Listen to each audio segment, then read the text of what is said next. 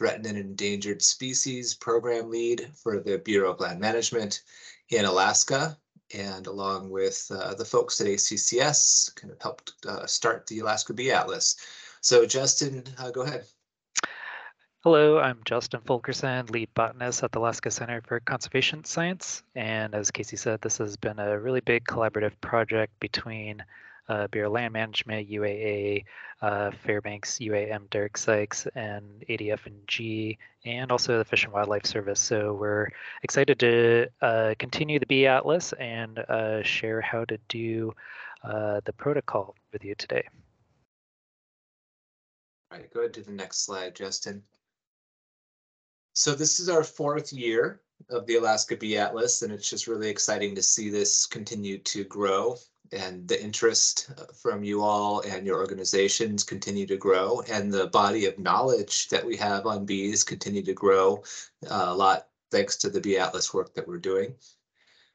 So if you all have questions as we're going through this, unless it's really timely or urgent, just go ahead and put it in the chat or save it to the Q&A portion at the end. There's no restriction on unmuting and talking if you'd like, but so there's a number of different ways you can ask questions if you'd like. And I'll try to answer when Justin's talking, and Justin will try to answer while I'm talking in the chat if anything comes up, and otherwise we'll get to them all at the end.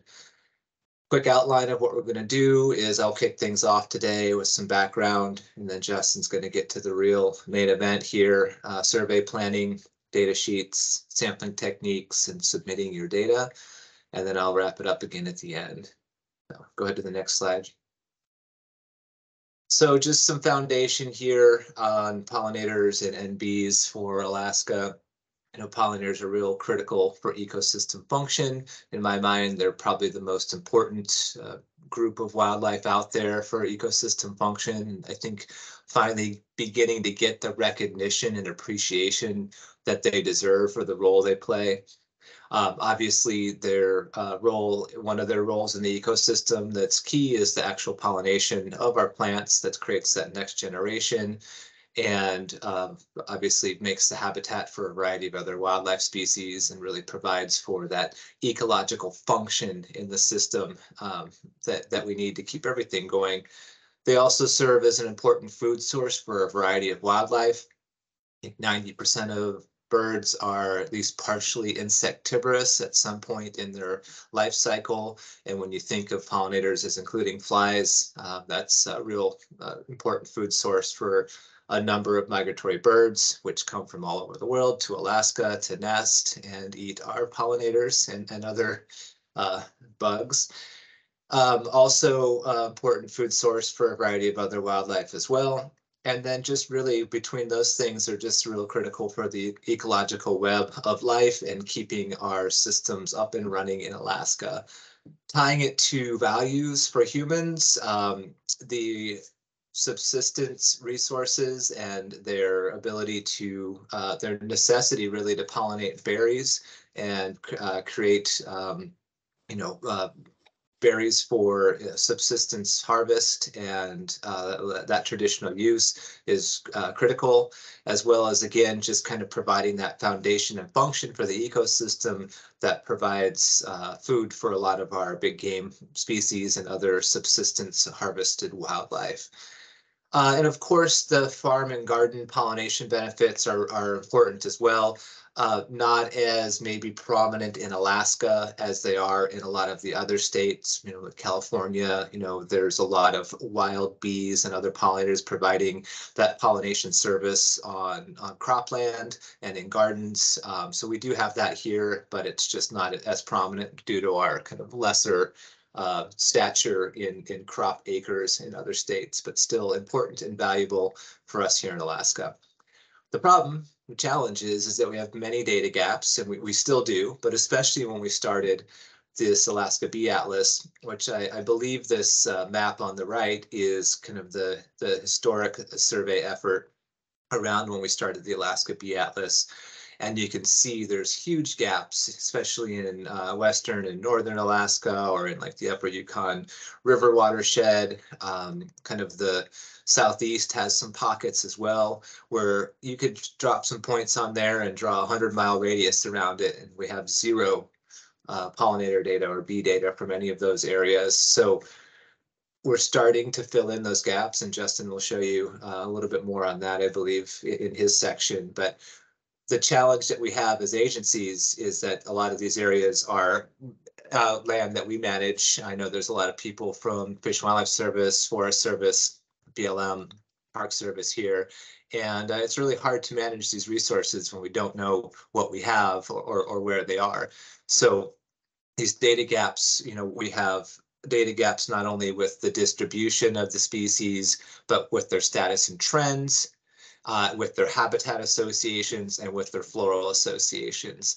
So that makes it really difficult to assess their conservation status and to do anything to reduce any sort of negative impacts to pollinators, or even to do potential positive proactive work for pollinators. So go ahead to the next slide, Justin.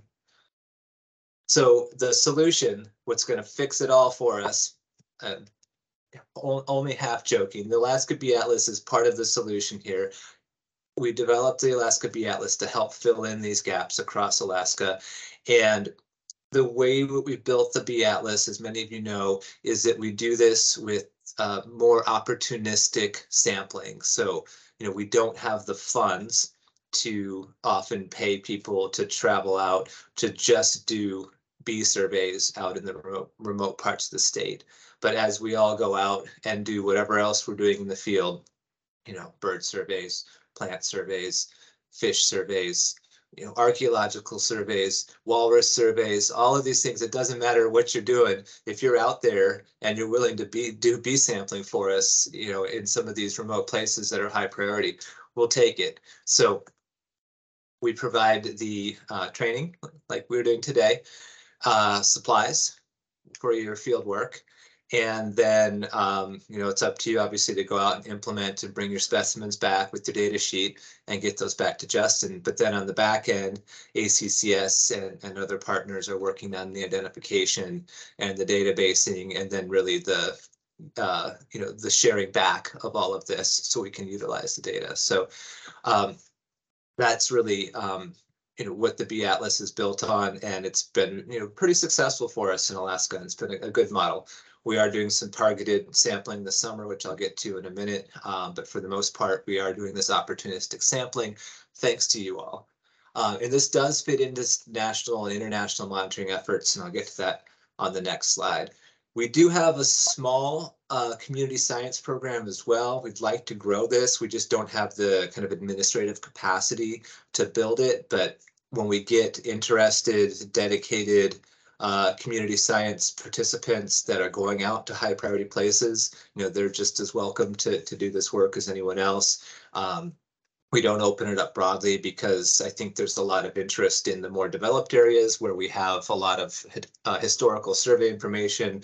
So we really try to target certain people in certain places at this point with community science, but it is something we'd like to grow. There's a lot of opportunity to engage the public and educate about pollinators and get valuable data from them. Next slide, please. So when I talk about the different scales and piecing this all together, there's a lot going on in the pollinator monitoring world right now. And these are just the efforts that I've been involved in.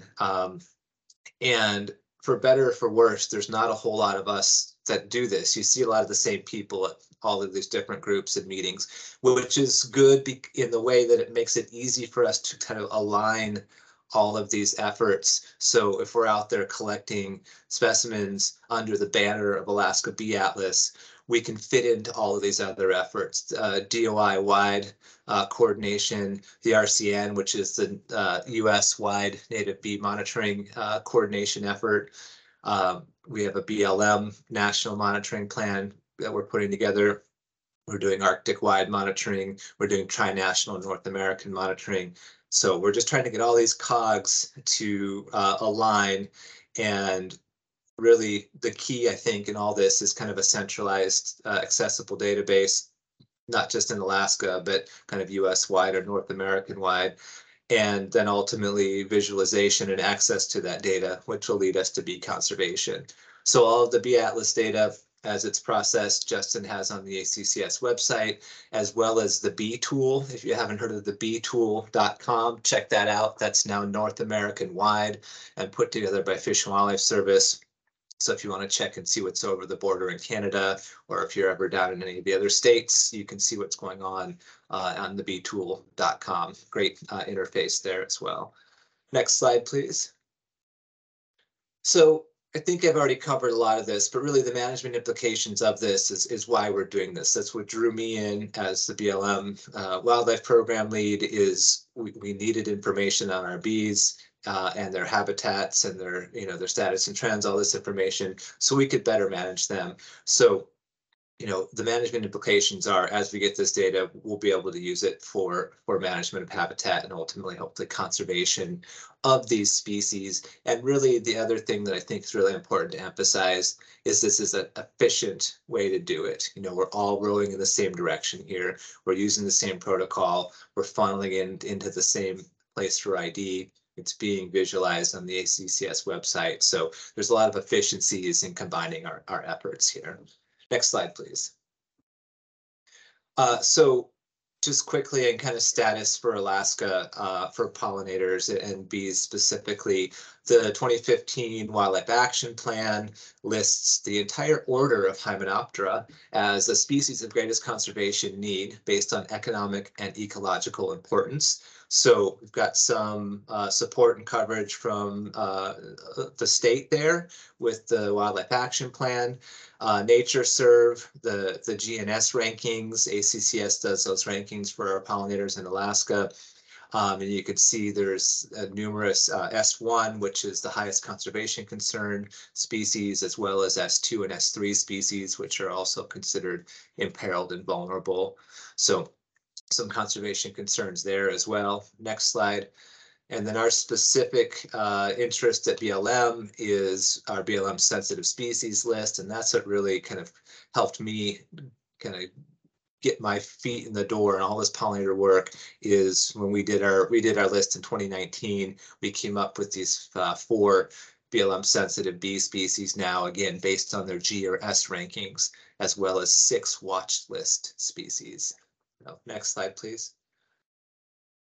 So I talked a little bit about special efforts or special needs coming up this summer. Just briefly, there's a lot of interest right now in what's going on with the Western bumblebee.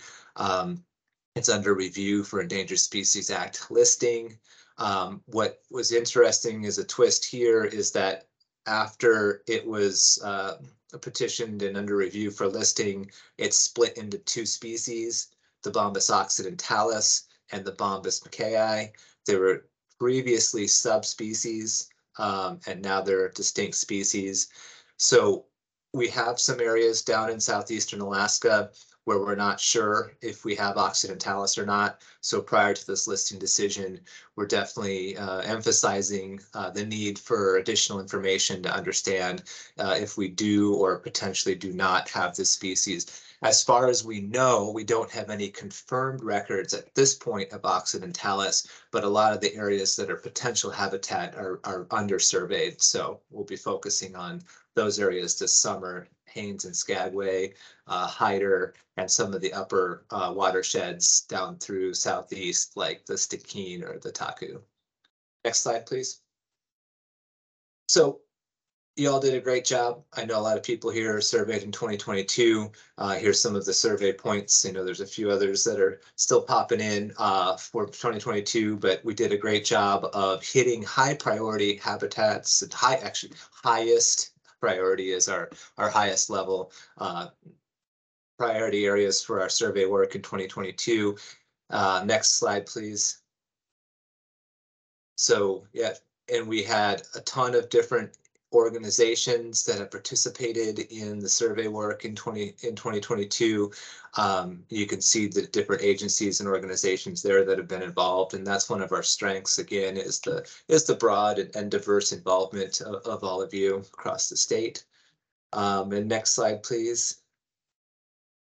All right, so Justin, you're gonna have to key these one by one.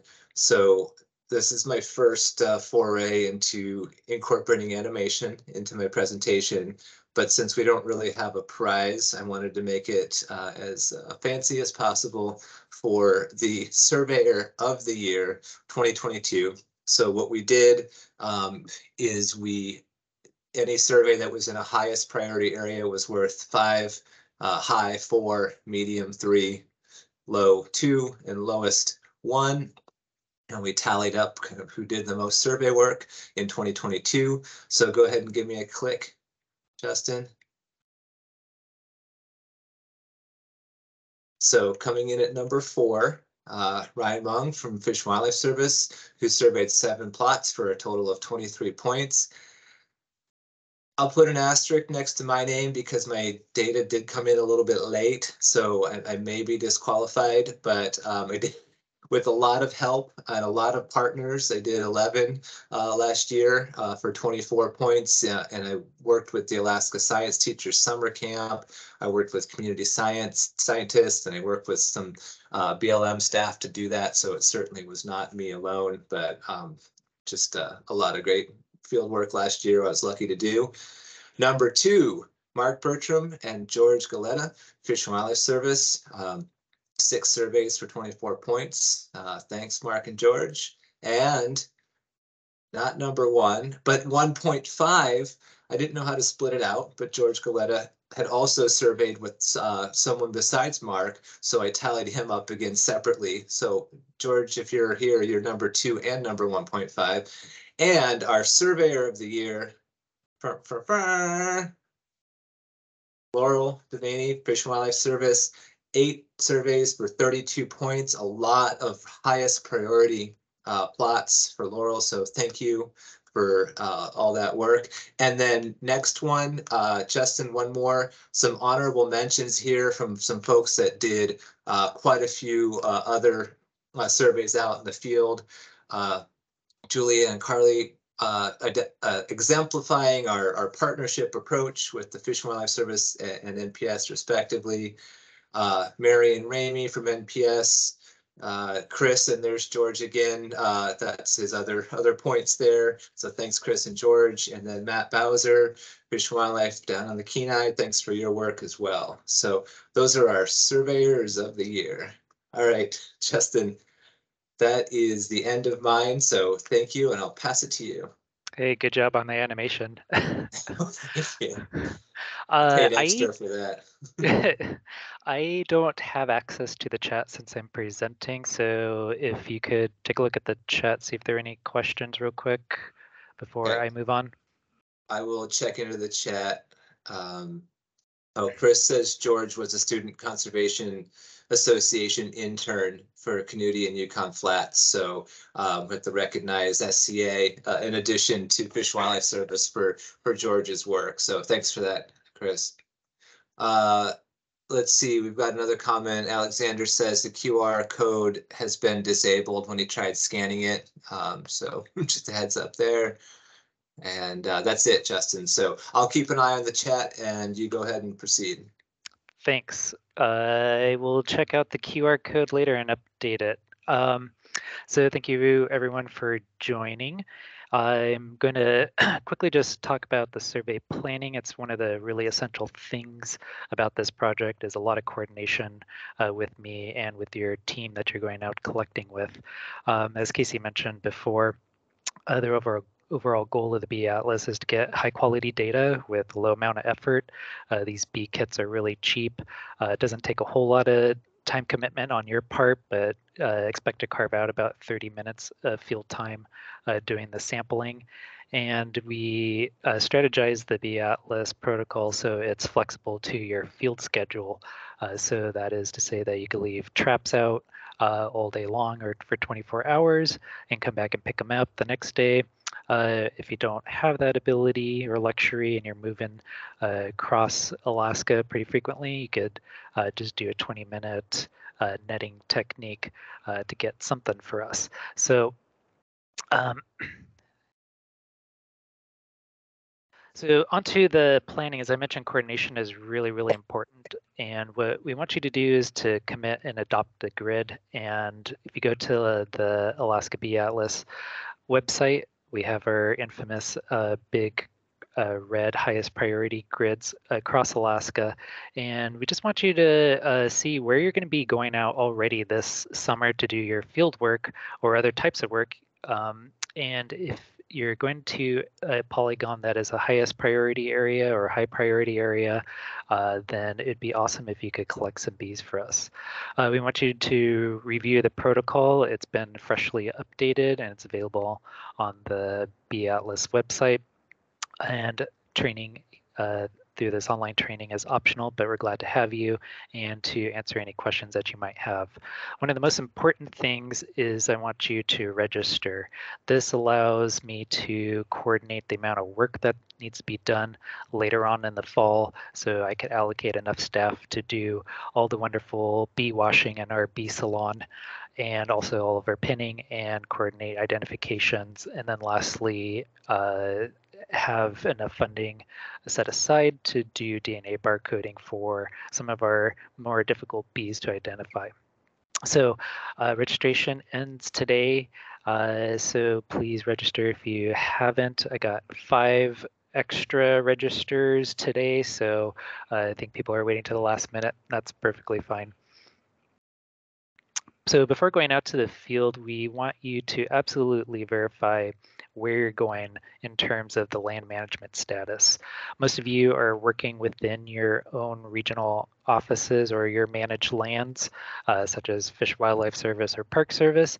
However, you might have some specific things that you need to do the work out there, such as permits. So please fill those out beforehand. I've worked with Park Service before for broad collecting in some of the parks. So just please verify where you're collecting and if you need to get permission to do collecting and sending us some sending us the samples. You'll be going out doing the sampling events and doing the data collection, and then mailing the data, specimens, and photos to me in Anchorage. And then what we'll do is we'll go through and bring up all of those bees that you collect to museum standards, and we'll publish that data online. So we have last year's data online right now at the alaskabeeatlas.org, and I'm going to refresh it later this week with some updated data, so you guys have some more updated data of what was collected this last summer. And we've been sharing this data not only online, but through email communications with Excel spreadsheets of the hard and raw data. Right now, we're getting our database set up so it talks to Fish and Wildlife Service databases more efficiently. So that'll be a product to share with Fish and Wildlife Service later on in the year or after the summer ends. And what's really important with the data that we have collected, as Casey mentioned, is that this data directly goes into conservation assessments that we do at ACCS. And since we've collected a lot more solitary bees, this last year is quite impressive. There is about 300 solitary bees. It's really broadened the range of where we're seeing solitary bees in Alaska, and it makes it much more realized, more accurate, reflected conservation assessment. So we have been seeing things that are critically imperiled at S1, but they're dropping down to S3 or even an S4, just because we're finding them more frequently than we had in the past. And then we're also still finding new species to the state. So we keep adding new bees to the list. We have 111 bees in Alaska. And so all of that is really great data in knowing what bees we have in Alaska. So I mentioned our sampling grid, and this is it here updated for 2023. So those grids that are colored red or orange or yellow, these are our priority areas where we really want to get more data from. So please check out the website while you're doing the registration and adopt one of these grids that you're going to be going toward and signing up that you're going to be sampling within that grid. Now, if you're collecting and visiting areas that are grid cells that are clear, those are our lowest priority areas. We already have quite a bit of bee data from these areas, but it doesn't mean you can't do any collecting for the Bee Atlas program. It's perfectly fine if you do. We do have some suggestions for some habitats where are really fruitful for bees, or where we're missing a lot of data. One of those really big habitats that we're missing a lot of data from are alpine tundra. So if you are within a lowest priority grid, if you could target alpine tundra, that'd be really, really awesome and give us a lot more information for higher elevation bees. And it's still okay if you are collecting in the lowest priority areas too. As one example, Matt Bowser collected a new record for the state that was in a lowest priority area, but he was collecting in one of these targeted habitats. So we can still find good, juicy new bits of data in the lowest priority areas, but for overall, we're just like really trying to get a broader scope across the state so we get a better understanding of the distributions. Sheila raised her hand. Do you have a question, Sheila? Yeah, I was just looking at your habitats. How far post-burn are you looking? Nothing in particular. If it's probably within 5 years, that's probably most ideal. That's when a lot of the vegetation's already coming back. Okay. Okay, so there are 3 essential sampling types that you could choose your own adventure for collecting bees under the program. It's using bee bowl traps that I'm holding in the top left-hand photo. You could use a blue vein trap that's in the bottom left-hand photo Casey is setting up, or you could do aerial netting, which Casey is holding some nets in the bottom right-hand area. So you could choose one of these or all of these or any mixture of these. It would fulfill our heart and just make us really happy if you do all 3, but we know not everyone could do that. So just doing one of these is perfectly fine. The traps need to be left out for 24 hours to a couple of days. So if you can't do that commitment, just doing the aerial netting would be perfectly sufficient to collect some data for us. So choose one of the sampling types that fits your skills and abilities and your time commitment. So I'm going to talk about each of these individually. Now, we do need some materials and supplies to do this, and all of the supplies that you need are listed on page 9 of the Bee Atlas protocol. No matter which of the sampling types you're doing, you're going to need 10 items, and these are in the white box in the top left. So please review the protocol. We have descriptions of what these materials and supplies are, and we even have photos of what we're providing you near the end of the document on page 31. So everyone needs to have these first 10 things in the white box. And for each additional sampling type, you're going to need some additional supplies that we provide. It depends on what you're going to be doing. So if you're doing the bee bowls, you're obviously going to need some bee bowls and some soapy water and a strainer and some water out there with you. If you're doing the blue vein trap, you're going to need the blue vein trap that we provide. Something that we don't provide is a stake or a pole to attach it to. I'll go over that in a little bit. Or a hammer. Maybe you can find a rock out there too. And if you're not doing those traps and you're doing the net capture, you're going to need an insect net and a killing jar and a stopwatch. And this year we provided insect nets to those who asked for it. So if you wanted to do the net capture and you didn't get a net yet, please contact me and I could send you one. I still have a few nets left this year. So let's first talk about site location. Where are you going to go? You're already at your field site. Where do you set up your sampling? Well, there's some things that we want to keep in mind for doing the sampling. And the first is seasonality. So May to early August, most of Alaska falls under this. We don't want to sample really earlier in the year, such as in April or really early May, because we have a lot of bumblebee queens that are out and about foraging and making new homes and starting their colonies. If we start collecting these bumblebee queens, then the populations will essentially collapse. So we want to be mindful of that and sample a little bit later in the year. So sampling later in May to early August works out really well. Now, if you're in Southeast Alaska, that late May scenario would probably be bumped up a couple of weeks into earlier in May. So it just really depends on where you are in Alaska. We want you to be out collecting bees when it's warm and sunny weather. Bees don't like rainy and windy, wet weather conditions. They don't fly, they just hunker down. So if you're putting out bowls and traps in severe storms and you're not collecting any bees, it's probably why. So we prefer if you're collecting in warm sunny weathers, or if it's slightly cloudy, that's fine too. The trap times, we want the bee bowl set out for 24 hours. That's our preferred.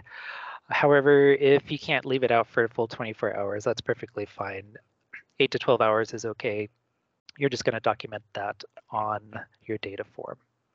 We don't want the bowls out there longer than 72 hours. The reason for that is that the bees start to degrade and get icky and gunky in the bowls before you collect them, and then we can't identify them. It's just a bee soupy mess that nobody wants to deal with. So please stick to that 24-hour time period. If you need to stretch it out a little bit more, that's perfectly fine. It's not that big of a deal.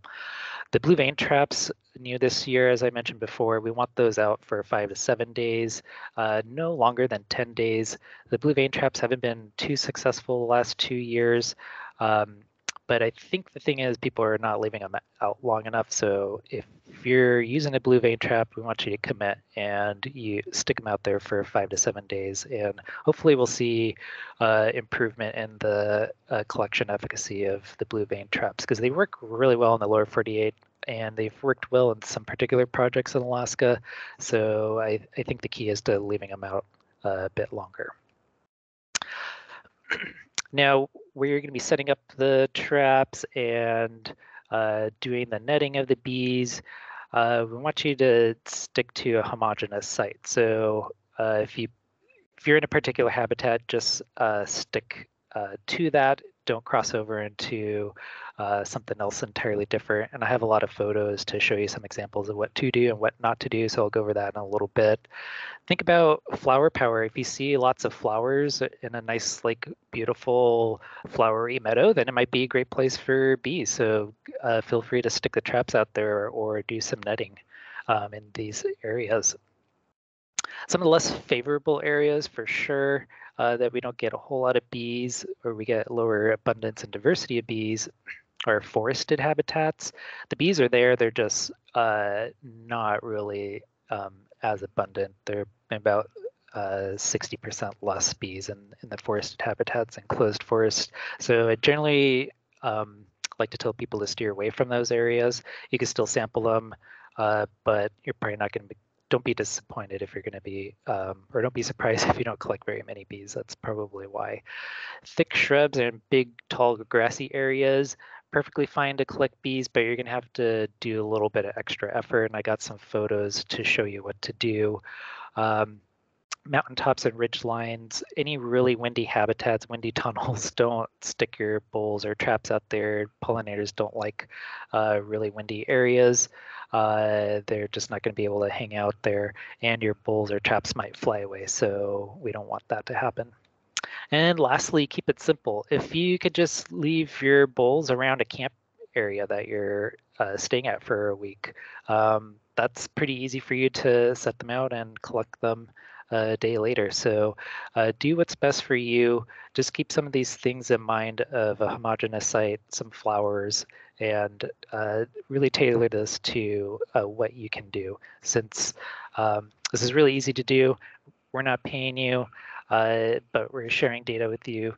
Just do what you can to within these guidelines, and you'll collect really great data for us.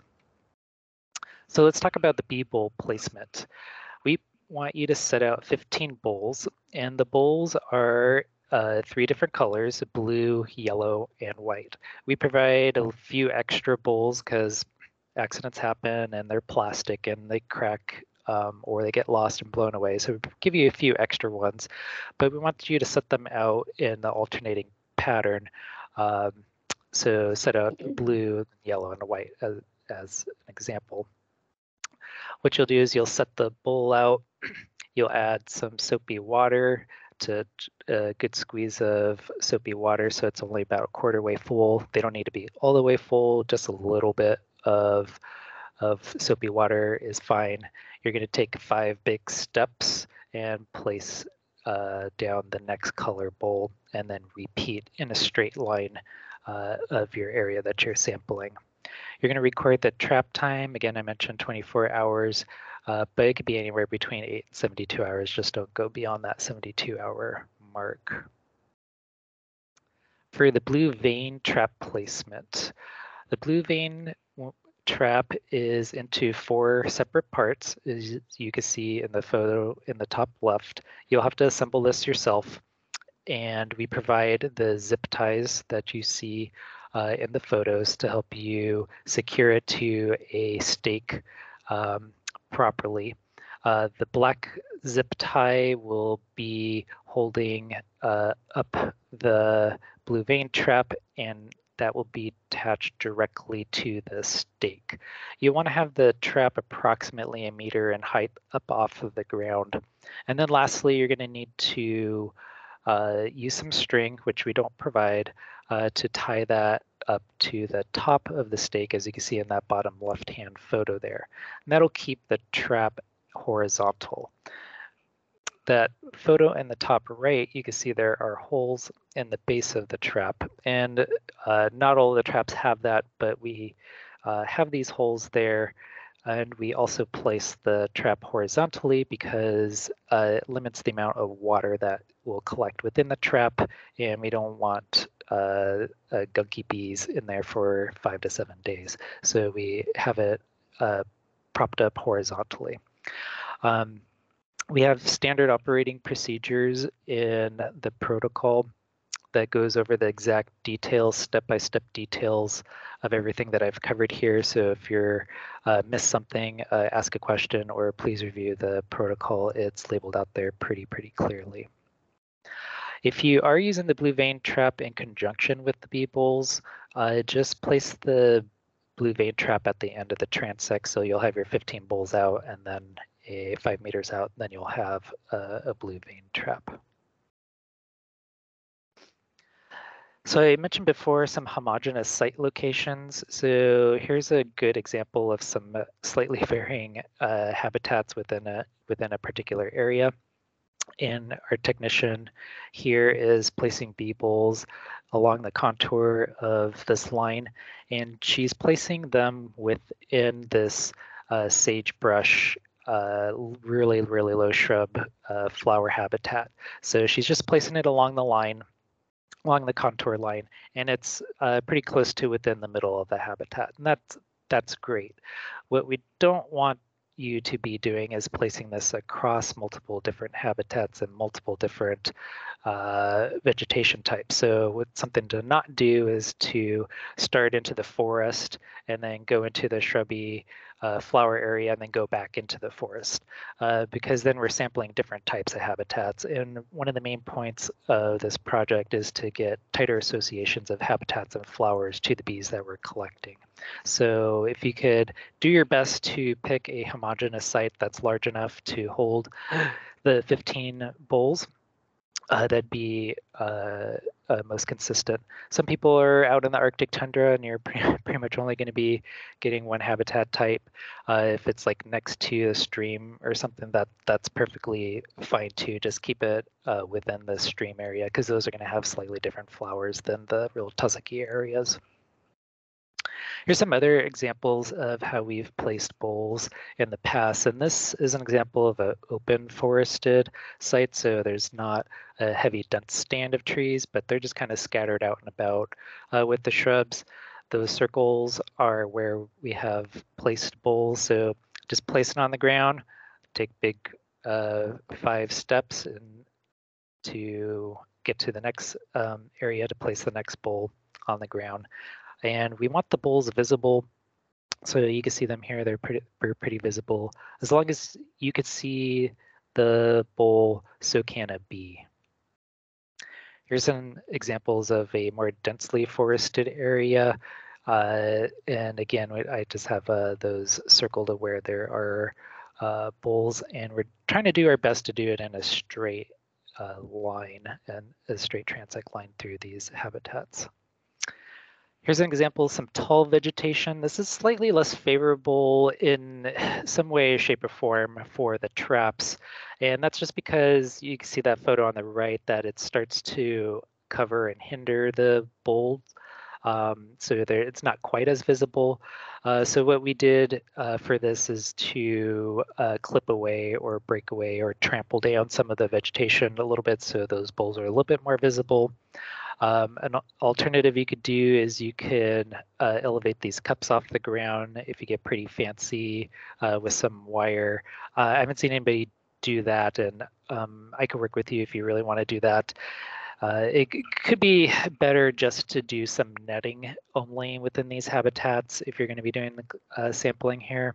So that's just something to consider. Make it a little bit easier on yourself. Here's another example of a shrubby vegetation with those pretty roses. Elisa Siegel is placing some bee bowls into these grassy shrubby areas, and the bowls are visible within this shrubby habitat. So let's talk about the data collection form. So we set the traps out, and now let's document what we did basically. So the data form has a couple of different sections. So we have a section on the site information of where you are setting things out, what the weather was at the time of during the sampling time of that week or of that day or just those 20 minutes that you're out there, something about the habitat and the landform that you are doing the collecting in, and documenting some of the flowers that you see. Lastly, this data form has a section where you could cut out labels to place into the sampling cups, and I'll go over that in a little bit. So this first part for the sampling form, please download and use the new sampling or the new data form, survey form that is on the Alaska Bee Atlas website. And I know what your question is, how do I know I'm using the most recent one? It says right up there, Alaska Bee Atlas Survey Form 2023. So if it says 2022, don't use it. Pretty straightforward. We want you to document the first day that you're placing the trap out there. And really important that we want is to document what types of surveys you're doing out there. So circle those if you're doing the bowls, blue vein traps, or the net capture. This next section is the site information of where you're setting the traps out. So the site name, we want it in this alphanumeric grid format, and we want the first part of the site name to be the grid that you're collecting in. So it takes a little bit of documenting what grid you're going to be traveling to beforehand. Write it in your notebook, and that'll be at the start of your survey areas or the site names, followed by your initial with the year. And obviously this I'm using this from last year because I didn't update that as 2022 instead of 2023, but I think you get the gist. And then lastly, there will be a sequential letter. So if you're collecting multiple times within the same grid, each time you do a new grid or each time you do a new sampling event, you'll add a sequential letter after that. So this first one you do is A. If you come back a couple of weeks later and sample the same area, it'll be B. Or if you're sampling within the same grid but a different area, use a new sequential letter. And what that does, it just gives a unique site code for that day and time and the people out there, and just helps with the tracking process. You're going to collect the latitude and longitude. If you can use decimal degrees, I can convert it if you don't, so it's not that big of a deal. We want the elevation. If you could grab that off your GPS unit, that'd be really helpful. And also circle what units you're collecting in, meters or feet, how long you're leaving the traps out there. And then lastly, if you could give us a little snippet of locality description. So for example, if you're on a particular peak within Alaska range, or if you're in the Anoka Wildlife Refuge on a particular river bend, capture that information there. That helps us with when we're doing the identifications later on, or knowing what region the bee has originated from. Moving on down to the data form, the weather, this is just averaged over the sampling time, so don't fret about it too much. It just more or less gives us an idea if you're out in a really great sunny weather and you need a sunblock, or if you were out in a torrential rainstorm and then you caught no bees, then that might be more explanatory to what's going on. So if you could estimate the warmest part of the day, and then if you could give us an estimate of the cloud cover, is it sunny, cloudy, is it mostly sunny or partly sunny? And then also just generally what the wind was doing. The next section for habitat, pretty straightforward. So for this example here in this photo for this Forest Service technician is doing the sampling in this beautiful alpine forb meadow. So I circled these as a general habitat and landform that the sampling was done in. Then for the type of vegetation that you're collecting, this is really helpful for that vegetation association data, is if you could just pick one of these. Are you mostly in a conifer forest? Are you mostly in a broadleaf forest with cottonwoods? Are you in a bunch of tall shrubs or low shrubs? Having that information is really helpful for the associations of where we're collecting these bees from. And then if you are a professional vegetation ecologist or botanist like myself, I have high standards and I expect you to write down the VARIC classification, but that of course is optional. Please take a photo of your site that you are sampling at. If you could take photos of people netting bees and putting out the traps, it's really cool and really helpful. It's really fun to share these photos. People are going to really gorgeous areas around the state, and it's just really fun to see where people are going. And I share these photos with these updates that I do with the result updates. And so maybe that should be another contest, Casey, who submits the most beautiful photo. So we'll maybe put that into consideration. Some of the last sections of the data form are documenting the floral resources. So we have a simple question: how many different flower species did you see in the area? And you could do 1 to over 15, just circle one of those. And then what we want you to do is document the most common plants within your area.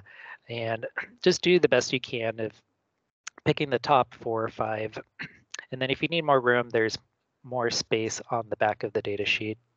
You can write the common name or the scientific name. But if you can, we want you to document if you see a pollinator on the flowers too. So here, for example, this geranium, this person saw a bumblebee on it, so just simply writing it down. If you don't know what the plant is, that's totally fine. I get it. Not everyone is a botanist.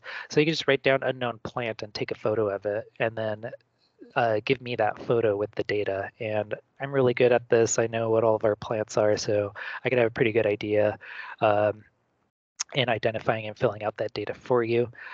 There are also other resources. This is a really awesome field guide book if you want to learn more about plants. It's field friendly with semi water resistant pages. And then there's also iNaturalist. It does a really good job. I'd say it's probably like 85% accurate and close to, it's like one of those AI things that might replace me in identifying plants. It does a really, really nice job in identifying plants. So if you don't know what it is, you can take the photo and use iNaturalist to help you figure it out. The last part of the data form is collecting the bowls, and there are pre-printed labels here for you. So really, really important is to notice that the sampling method, I have it written down, a bowl, BVT, or net, and there are 3 pieces of paper labels there. So you'll cut those out, fill out the date, site name, the collector name, and please don't forget the sampling method. So you'll write down bowl or the net or the BVT. And so there are 3 labels there. So each of the different sampling methods will get their own sampling cup. So all of the bees that you collect from the nets are eventually going to go in their own little sampling cup, and you're going to label it as a net. All of the bees that you collect in the bowls, you're going to place those in a separate sampling cup, and you're going to label that with bowls. Likewise with the BVT.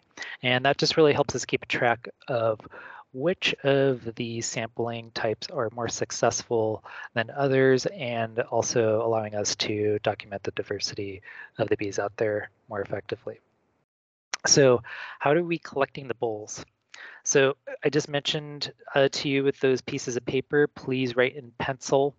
And then you're going to be using this sampling cup that's in the middle photo here. And this is a sterilized urine sample cup, and there is a sticker on the outside of it. So label what on that piece of paper that you stick on the inside in pencil, label it on the outside in pen or a Sharpie marker. Redundancy is key and just really, really helps keep track of the data much better. So collecting the bowls, you're going to collect all of the bowls into one sampling cup. You're going to pick each bowl up and dump it through a strainer, as you can see Eliza is doing in the top right-hand photo. And then, so pick up the bowl, pour it out through the strainer, walk to the next bee bowl, pick it up, and pour it out to the strainer. We give you a plastic spoon. You're going to scrape out the bees from the strainer, or all of the insects out from the strainer, into a sampling cup. And we want everything that you captured in there. Sometimes there are bees that don't look like bees. There are more flies in there. That's perfectly fine. We just want everything in there. And then you're going to add some preservative, and you want just enough preservative. So that photo of me in the bottom right hand of holding preservative, you're going to want about 1 ounce of preservative. Here is probably a little too much, but that's perfectly fine. Screw down the cap real tightly and double bag the sampling cup with the preservative. And I mentioned this before, anything that you collect with the net in the killing jars, those are going to go into their own separate cups, and same thing with the blue vein traps. And then you're going to deliver the data to me. So quick note on this insect preservation, we highly prefer grain alcohol or ethanol, 70%. If you're here locally in Anchorage, we could give this to you. You could also use camping fuel. There's a photo of that here. Kind of prefer don't using that, but if that's all you got, that's fine. We just won't have our insects soaking in that too long. We'll get those out pretty quick because that could denature, could degrade some of the DNA and cause problems with their DNA barcoding. You're going to need about 1 ounce of this preservative for each of your sampling transects. Now, the thing is this Everclear, this alcohol is hazmat, and you can't take it on commercial flights. And a lot of us are using commercial flights to go out to the remote areas. So we do provide propylene glycol to everyone as an alternative, and it's non-hazardous. It's actually food grade, so you could drink it if you want, but please don't. And it's essentially just sugar water. You can buy it online really cheaply, but we'll provide that for you. If you need some in a pinch, you could go down to the e-cigarette store and ask for their propylene glycol. It's essentially the same thing. Or if you can find this antifreeze, it's this Peak Sierra antifreeze, that's also acceptable too. It's this pure propylene glycol. Netting bees. Okay, so we talked about the traps, and let's go over how to net bees. I would love to be in person to show you how to net bees and to do it effectively, but I can't. We have some step-by-step instructions within the protocol and provide YouTube links so you can watch other people doing the netting the bees. So I really encourage you to look at those videos. So to do the net sampling, you're going to walk 20 minutes throughout the study area. So wherever you choose to do the netting in that homogeneous site, you're going to be actively walking around for 20 minutes. If you're going to be having the bowls out as well, you could just stay within 100 meters from the bowls. Don't go too far away. So within that 20 minutes, you could watch pollinators zoom around and land on flowers. That's perfectly acceptable within your 20 minutes. If you're going to try to chase it to capture it, that's perfectly acceptable for within that 20 minutes. Sitting in one spot and watching one flower for 20 minutes is not acceptable. We want you active up and about around walking into the area so you cover more area so you have a greater chance of collecting a bee. So did you catch a bee? Awesome. Smiley face. Stop the stopwatch. And then you're going to transfer the bee to a killing jar. Here's some examples of some vials that we're using. And then once you got that secured within your killing jar, you're going to resume the stopwatch and finish out your 20 minutes. Some quick tips for doing the netting. Keep the net upright, as you can see in that photo that I have. All insects like to fly straight up, so having that cone up at the top allows the bees to fly up or crawl up to the very tip of that, and then you could corner them into the cone and put them into the killing jar. Another an easy way to capture bees and pollinators is to simply just gently place the net over the entire flower or plant, depending on the size of it, and let the bee try to escape up into the cone portion. The bees are really occupied with doing their foraging and probably not going to notice the net. And this is the easiest and most successful way to capture bees than trying to swing randomly out and about in your area. This is the killing jars. I got these a little bit late, but I have been providing nets and killing jars to those who've asked. This is a really nice heavy-duty plastic that is resistant to acetone. What you're going to do is you're just going to get some cotton balls and put in about a teaspoon of nail polish remover or acetone and maybe a crumpled up paper towel within this killing jar. And then it's then quote unquote charged and it's ready to go. When you transfer bees to the killing jar, you're going to want to wait about 20 minutes. They usually die out within 5 minutes, but just waiting till the end of your sampling time frame will be easiest and more or less ensured that they're dead. And everything that you collect off of the flowers, whether it's bee or fly, beetle, we want those. So those will all go into the sampling cup as well as the preservative. And don't forget to label.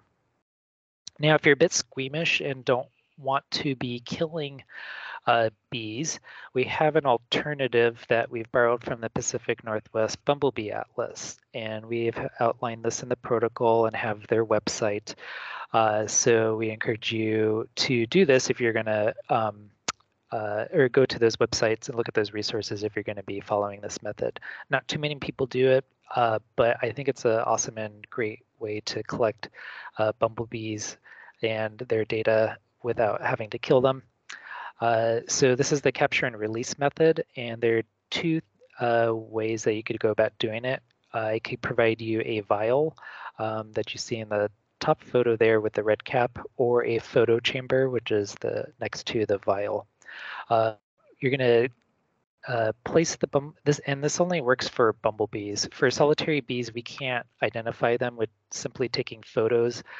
So this only works for bumblebees. So when you capture a bumblebee, you'll place it into the vial, and then you're going to place that vial into an ice chest for about 10 to 15 minutes. If you don't have ice chest with you, you could use a really cold running stream, which may or may not work, or snowpack.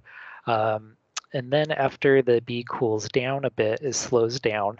Then you're going to do a fashion photo shoot and take some really great photos of the bee. And these are some really great examples of what we want to see. So place the bee out onto your data sheet or a clipboard, and you could use your finger or a pen or pencil to slightly move them around. You're not going to hurt them. They're pretty resilient, but you're going to pose the bee for us. And what we really want to see is the face, the front of the face. We want to know, does it have a yellow face or a black face? And we want to see the cheek. That helps us do the identification. We also want to see the abdomen. As you can see that third photo, we want to see very clearly what the color banding patterns are doing, whether if it's got a fuzzy yellow butt, fuzzy black butt, or a fuzzy orange butt, or even a white butt. And lastly, we also want to see the hind legs. In that last photo there, you can see what we're getting at. And basically what this allows us to do is helps us determine whether it's a typical bumblebee or if it's a cuckoo bumblebee. So again, please check out these resources. Please check out the protocol if you want to do the capture and release method. I encourage it, and I'm more than happy to send you more supplies if you need it. Sending back the data, this is written in Standard Operating Procedure D on page 30. And what you're going to be doing is pouring out as much of the preservative liquid as possible. Remember, the propylene glycol is food safe and could go down the drain or on the ground perfectly fine. Same thing with the ethanol too. Camping fluid, maybe not, but use your best professional judgment. But what we want you to do is pour off as much of the liquid as possible. You can see that photo on the right. The bees are still just juicy moist, and the sampling cup is screwed down really, really tight. And then you're going to double bag these into the provided roll packs or Ziploc bags and mail it to the address within the manual. So with that, this is for Casey to jump in. All right, thanks, Justin. So yeah, just putting out there the survey challenge for 2023, same scoring system as last year. So we'll tally up the winner for next year too, and it's just a fun way to encourage us all to get out there and do as much bee surveying as we can. So yeah, that's it on that one, Justin. And I just want to mention quickly that a lot of the people here are already part of this, but we do have the Alaska Pollinator Coordination Group, which we meet 3 times a year, and we just stay in close coordination and communication and all things pollinator around the state, research and monitoring, habitat management and restoration, and education and outreach. So if anybody wants to join us, our next meeting is in the fall.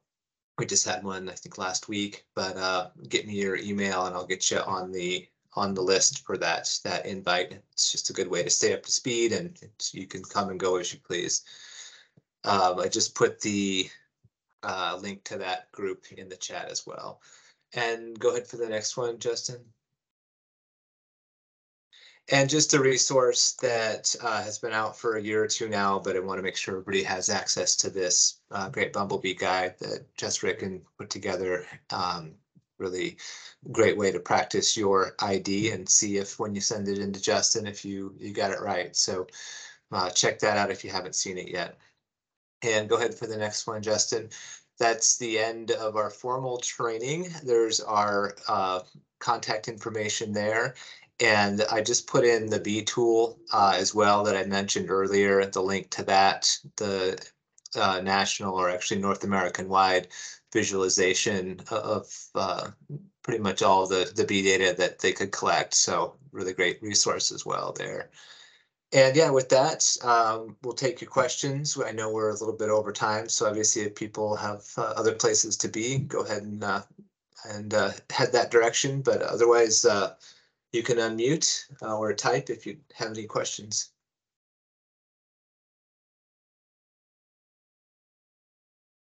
For the naming scheme, if you have multiple people collecting, do you want multiple people's initials in the name? No, keep it simple. Whoever the field leader is out there. Okay.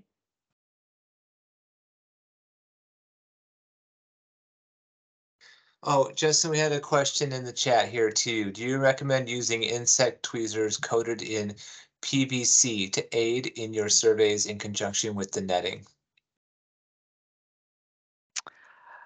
I'm not familiar with that. I suspect that's maybe capturing bees with tweezers off of flowers. I'm not familiar with that. The net works just fine. It's a really big 16-inch hole that captures bees and other insects really easily.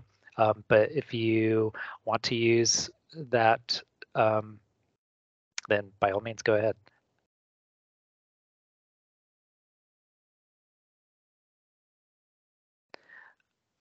All right, that was from Alexander. He says, for those people wanting to avoid killing them, holding them with tweezers while photographing them. Oh, is the I see what question. that is getting at. Yeah, if you want to use the tweezers, that's perfectly fine. The key and the most essential thing is having a good, solid, contrasting background. So having the bumblebee like on the data form, that white background is really nice. And yeah, I don't like the less that I could carry out to the field, the better. If you want to use tweezers, that's fine too. But just have them have a nice, good contrasting background.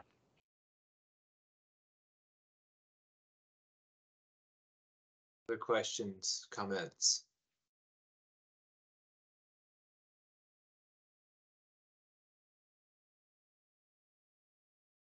Well, I just put one more link in the chat. It's our Arctic pollinator summary from the Arctic report card.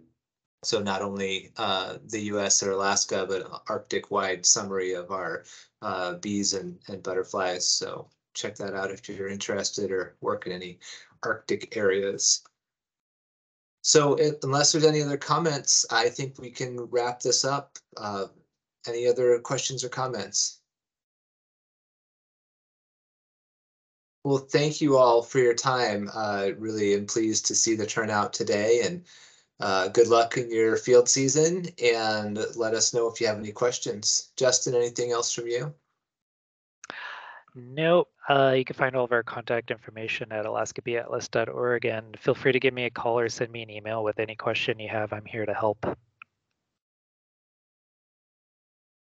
Excellent. All right, everyone. Well, have a great day. Thanks for your time, and take care. Thank you, everyone, for participating this summer.